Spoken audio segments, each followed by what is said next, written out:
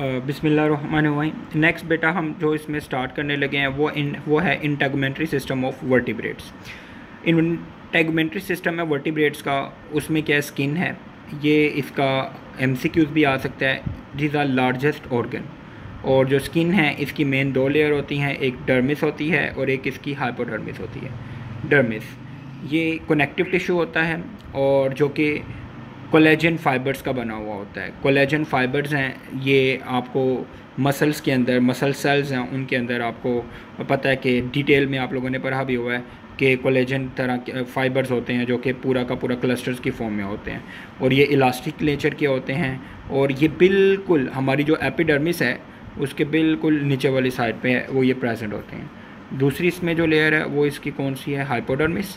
और ये हाइपोडर्मिस के अंदर क्या होते हैं जनाब, ये इसके कनेक्टिव टिश्यूज़ हैं और इसके साथ साथ एडिपोज टिश्यूज़ जो फैट एंड चर्बी है उसके सेल्स हैं और टिश्यूज़ हैं वो प्रेजेंट होते हैं। नर्व एंडिंग भी प्रेजेंट होती है। इसके साथ साथ ये हाइपोडर्मिस है, ये क्या करती है, हमारी जो स्किन है और स्किन के अंदर जो डीपर टिश्यूज़ हैं, डीप साइड पे जो टिश्यूज़ हैं उनसे इनको क्या करती है, ये सेपरेट करती है। ये एक इसका जर्नल ओवरव्यू दिखाया गया हुआ है। ये देखें, ये सबसे ऊपर वाली साइड पे इसकी क्या प्रेजेंट होती है, एपिडर्मिस होती है। एपिडर्मिस के बाद कौन सी होती है, डर्मिस। और इसके नीचे ये सबक्यूटेनियस लेयर थी। हम इंट्रोडक्शन का जो लेक्चर था उसमें मैंने आपको ये बताया था कि ये actually that is not a part of the skin, लेकिन ये एक फैट्स हैं, चर्बी है, उसकी ये क्या होती है, ये एक लेयर होती है। ठीक है, तो ये एक जर्नल साइड का स्ट्रक्चर है। अब आपको एपिडर्मिस के ऊपर से ना हेयर्स जिस तरह से निकलते हुए नज़र आ रहे हैं, ये वाले जो हेयर्स हैं ये एक्चुअली एपिडर्मिस में नहीं होते हैं। हमारी ये वाली, ये देखें, ये सारी के सारी ये जो ब्लड वेसल्स हैं, और बाकी ये तमाम का तमाम जो स्ट्रक्चर्स हैं, नर्व एंडिंग होगी, ब्लड वेसल्स, कैपिलरीज, ये सारे टच रिसेप्टर्स, ये सारा कुछ एक्चुअली कहाँ पे प्रेजेंट होता है, ये देखें डर्मिस है, इसका ये बेसिकली पार्ट होते हैं, और यहाँ से ही आगे फर्दर है वो ये निकलते हैं। नेक्स्ट हम बात करते हैं वर्टिब्रेट्स, और वर्टिब्रेट्स में सबसे पहले हम बात करते हैं फ़िश, और फ़िश की डिफरेंट टाइप्स होती हैं, और इन डिफरेंट टाइप्स के अंदर से हम सबसे पहले बात कर रहे हैं जो कार्टिलेजियस फिशेस होती हैं। जो कार्टिलेजियस फिशेस हैं इनकी मल्टी लेयर्ड स्किन होती है, और इनमें म्यूकस सेल्स होते हैं और सेंसरी सेल्स होते हैं। इनकी जो डर्मिस है, डर्मिस के अंदर एक बोन होती है, जो कि बोन है वो स्केल्स की फॉर्म में होते हैं, नुकीले से इनमें स्ट्रक्चर होते हैं, और इनकी बोन के इन स्केल्स लाइक स्ट्रक्चर्स को हम लोग किसका नाम देते हैं, डेंटिकल्स का नाम देते हैं। Very important MCQs, what are denticles. सो जो कार्टिलेज हमारे तो हेयर्स होते हैं ना, इनके जो डर्मिस होती है वहाँ से इनमें स्केल लाइक पैलाकोइड स्केल्स टाइप है एक, उस तरह के स्ट्रक्चर होते हैं जिनको हम लोग किसका नाम देते हैं, डेंटिकल्स का नाम देते हैं। जो कार्टिलेजियस फिशेस हैं ये थ्रू आउट द लाइफ ये ग्रो करती रहती हैं। ज़ाहिर बात है जब ये खुद ग्रो करती हैं तो इनकी स्किन भी ग्रो करती रहती है, नए डेंटिकल्स बनते भी रहते हैं, और इन डेंटिकल्स का भी बेसिक फंक्शन क्या होता है, ये प्रोटेक्शन है, इनको ये प्रोवाइड कर रहे होते हैं। इसके साथ साथ जो दूसरी टाइप आ जाती है वो है इनकी बोनी फिशेस।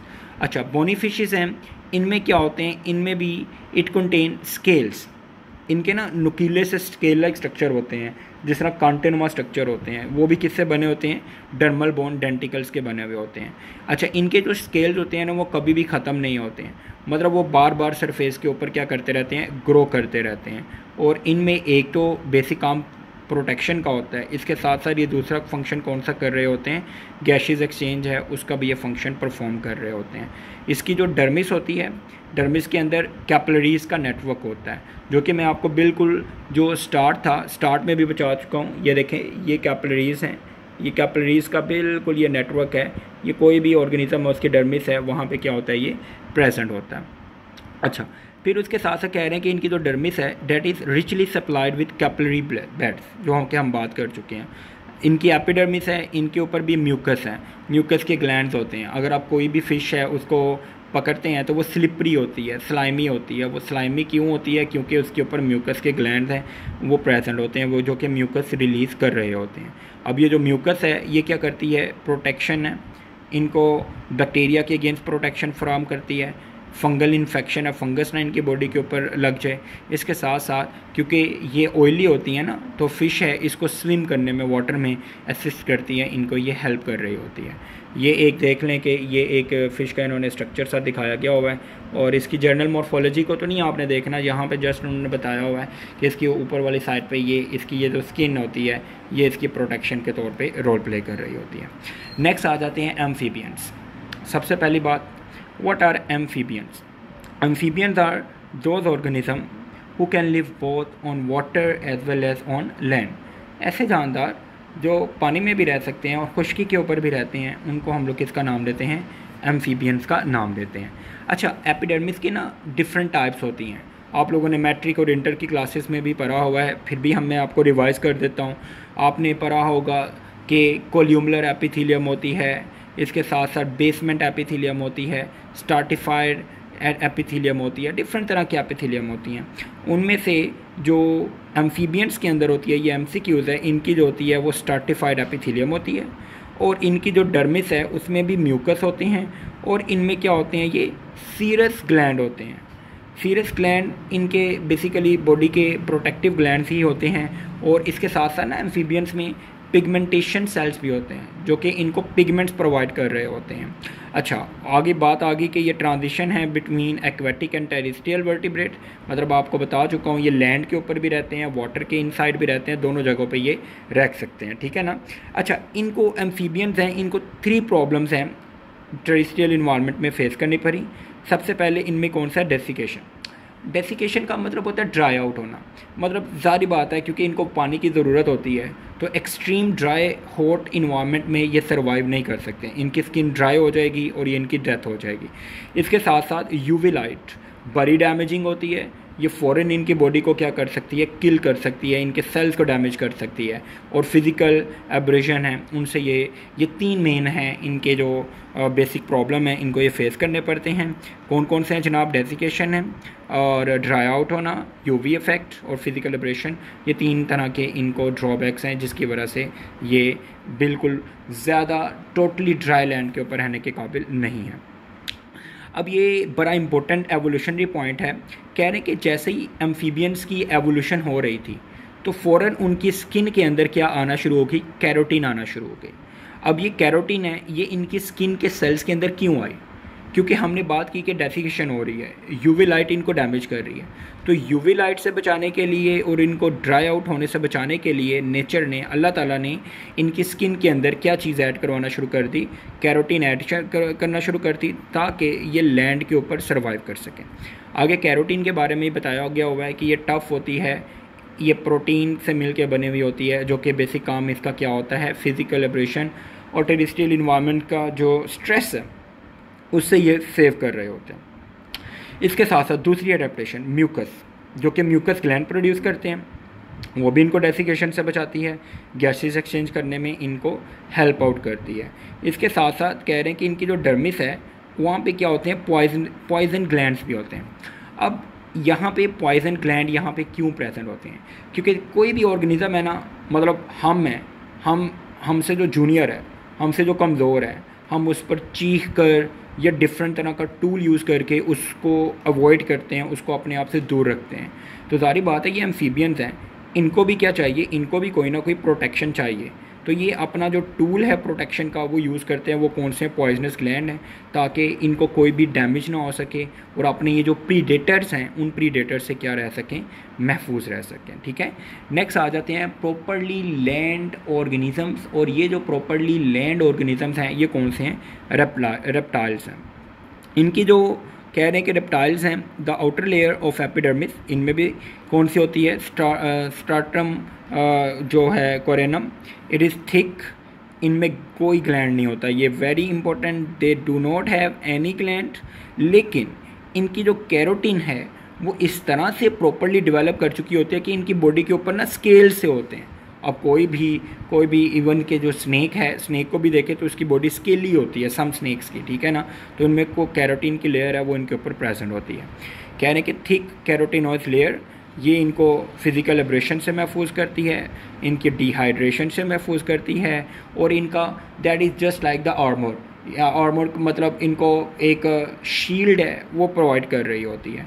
और ड्यूरिंग, अच्छा वेरी इंपॉर्टेंट यहाँ पे एक बात बताई जा रही है, वो कह रहे हैं कि इनमें एक प्रोसेस होता है कि जिसमें क्या होता है कि ना, अब जो ये रेप्टाइल्स है ना, इनमें एक प्रोसेस होता है मोल्टिंग का। और मोल्टिंग में एक्चुअली होता क्या है कि जो ओल्डर इनकी स्किन होती है, उन ओल्डर इनकी जो इंटेगुमेंट होती है उसको ये ख़त्म करते हैं और उसकी जगह नई है वो वहाँ पे क्या करते हैं, डेवलप करते हैं। अच्छा, ये बहुत ही एक प्रिसाइज मैकेनिज़्म है। जब इन्होंने अपनी ओल्ड स्किन है या ओल्ड इंटेगुमेंट है वो ख़त्म करनी होती है ना, तो ये फ़ौरन अंडरग्राउंड हो जाते हैं, छुप जाते हैं, ताकि प्रीडेटर्स हैं वो इनके ऊपर अटैक ना कर सकें। और जैसे इनकी नई स्किन दोबारा से रिपेयर कर जाती है तो वो ये दोबारा से क्या होते हैं, अपने आप को शो कर देते हैं। ठीक है, दोबारा से अपनी लाइफ है वैसे के वैसे कंटिन्यू करना शुरू कर देते हैं। नेक्स्ट है बेटा इसमें द स्किन ऑफ बर्ड्स। अब जो बर्ड्स हैं इनमें नॉर्मली तौर पे आपको पता है फीदर्स प्रेजेंट होते हैं, और इन फीदर्स के अंदर भी कोई भी एपिडर्मल ग्लैंड्स नहीं होते हैं। इनकी एपिडर्मिस नॉर्मली थिन होती है और 2 से 3 सेल ही इनमें क्या होती है, थिक होती है। अच्छा, इनके साथ साथ इनके जो फीदर्स हैं इनके अंदर एयर स्पेसेस होते हैं जो कि इनको रेस्पिरेटरी सिस्टम है उसमें हेल्प आउट कर रहे होते हैं। ठीक है, और फीदर्स हैं इनको फ्लाई करने में, इनकी बिहेवियर एक्टिविटी में रोल प्ले कर रहे होते हैं। नेक्स्ट आ जाती है जनाब स्किन ऑफ मैमल्स। मैमल्स हैं, इनकी स्किन है वो बाकी ऑर्गेनिज्म से डिफरेंट हो जाती है, क्योंकि इसकी स्किन के ऊपर हम अपनी ही, मैमल्स में जब बात कर रहे हो तो अपने ह्यूमंस को आप लोग देख सकते हो, तो इसमें हेयर्स भी होते हैं, एपिडर्मल ग्लैंड भी होते हैं, और कॉर्निफाइड एपिडर्मिस होती है। एक कॉर्निफाइड एपिडर्मिस टाइप है इसकी। इसके साथ साथ इसकी एपिडर्मिस के नीचे क्या होती है, डर्मिस, और कैरोटीन के सेल्स होते हैं जो कि स्ट्रेटम कोरेनम है, आउटर लेयर है, उसको बनाने में रोल प्ले कर रहे होते हैं। इसके साथ साथ कह रहे हैं कि जनाब स्किन का जो बेसिकली थिकेस्ट पोर्शन है डर्मिस, उसके अंदर क्या क्या प्रेजेंट होते हैं, ये शॉर्ट क्वेश्चन भी है। ब्लड वेसल्स होती हैं, हमारी बॉडी का लिम्फेटिक वेसल्स हैं, क्योंकि हमारी बॉडी में ना 2 तरह का सर्कुलेटरी सिस्टम है, एक ब्लड है, ब्लड सर्कुलेटरी सिस्टम, और दूसरा होता है लिम्फेटिक सर्कुलेटरी सिस्टम। तो उन लिम्फेटिक सर्कुलेटरी सिस्टम की जो लिम्फेटिक वेसल्स हैं, जैसा कि थाइमस भी हो गया, हमारी चेस्ट वाले रीजन में भी ये प्रेजेंट होती हैं, हम इसका डिटेल में एनालिसिस भी करेंगे, वो भी यहाँ पे प्रेजेंट होती हैं। नर्व एंडिंग होती हैं जनाब इसमें। इसके साथ साथ हेयर फॉलिकल हैं वो प्रेजेंट हैं, स्मॉल म्यूकस ग्लैंड्स होते हैं, मसल्स होते हैं, वो इसमें प्रेजेंट होते हैं। अब ह्यूमंस में आ जाती है, कह रहे हैं कि जो ह्यूमंस हैं the skin regulate body temperature. पहली बात तो ये होगी, क्योंकि हमारी स्किन के ऊपर क्या होते हैं, स्वेटिंग के लिए इसमें हमारे जो स्वेट ग्लैंड हैं और वो स्वेटिंग है उसका प्रोसेस यहाँ पे होता रहता है। इसके साथ साथ हमारी जो the skin screens out excessive harmful ultra violet rays from the सन। तो जो सन से आने वाली जो रेज़ हैं यूवी, जो कि एम्फीबियंस, रेप्टाइल्स अच्छे तरीके से उनको मैनेज नहीं कर रहे थे, तो ये हमारी स्किन है वो इनको बियर करती है, इनको डैमेज होने से बचाती है। इसके साथ साथ हमारी स्किन है, इसमें सेंसरी ऑर्गन्स भी होते हैं जो कि हमें heat, cold, touch, pressure, pen, इन सब का एहसास देते हैं। मतलब आप गर्म चीज़ को हाथ लगाएं फ़ौरन पीछे कर लेते हैं, ठीक है ना, तो आपको इन तमाम जो सेंसेशंस हैं वो स्किन के थ्रू हो रही होती हैं। तो आप देख सकते हैं कि जैसे जैसे आप लोग लोअर ऑर्गेनिज्म से हायर ऑर्गेनिजम्स की तरफ मूव कर रहे हैं, वैसे वैसे ही ऑर्गेनिजम्स के अंदर नई से नई अडेप्टेशंस आती जा रही हैं जो कि इनको अपने इन्वायरमेंट में सर्वाइव करने में इम्पोर्टेंट रोल प्ले कर रही होती हैं।